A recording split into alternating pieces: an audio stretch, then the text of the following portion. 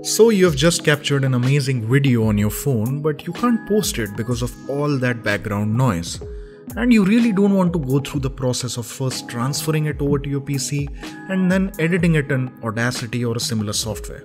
Well, don't worry, we've got you covered. Hey guys, this is Abhijit from Guiding Tech, and in this video, I'll show you how you can remove annoying background noise from your videos right on your Android device.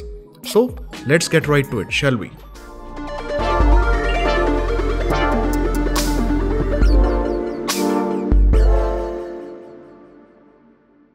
The first thing you need to do is install these 3 apps on your phone. You'll find the links in the description down below. Just pause the video for a second and get that out of the way. All set? Alright, let's see the next steps now. In order to remove background noise from the video, you'll first need to extract the audio track. You can do that by opening your video in the Video to MP3 Converter app. Just open the app, tap on the large video to audio button. Give the app access to your internal storage and then choose the video you want to convert.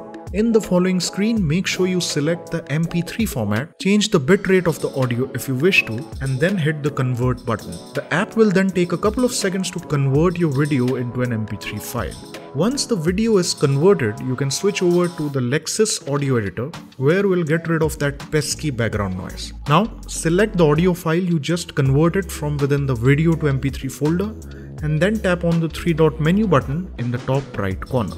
In the drop-down menu, select Effects and then scroll down to find the Noise Reduction option. Tap on it, and in the following screen, tap on Apply to add the effect to your audio.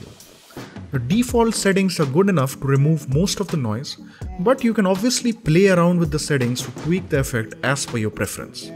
You can easily preview the changes by checking the box next to the preview option and then tapping on the play button.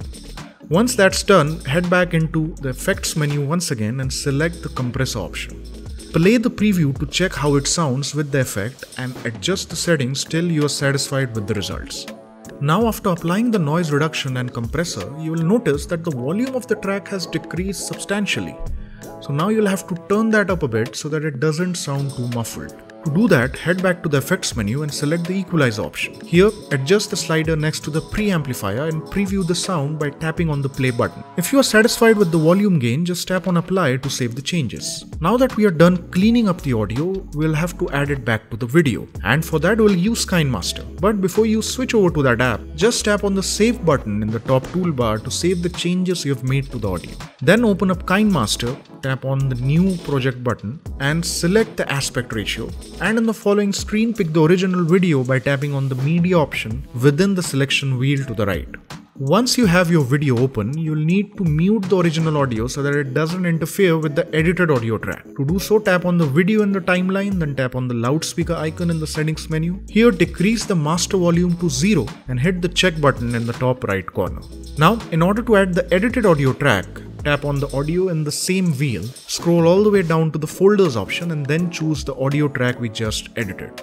Tap on the play button to check if everything sounds fine and then export the new video by selecting the share button in the left toolbar. In the following menu, you'll be able to choose the resolution of the exported video along with the frame rate, and once you have that in place, just hit export to save the video. And that's it, you have now successfully removed the background noise from your video. Well, that wraps it up for this video. Make sure you try out the process to check if it works and let us know if you face any issues in the comments. And don't forget to subscribe to the channel for more amazing tutorials like this. This is Abhijit signing off, and I'll see you guys in the next one.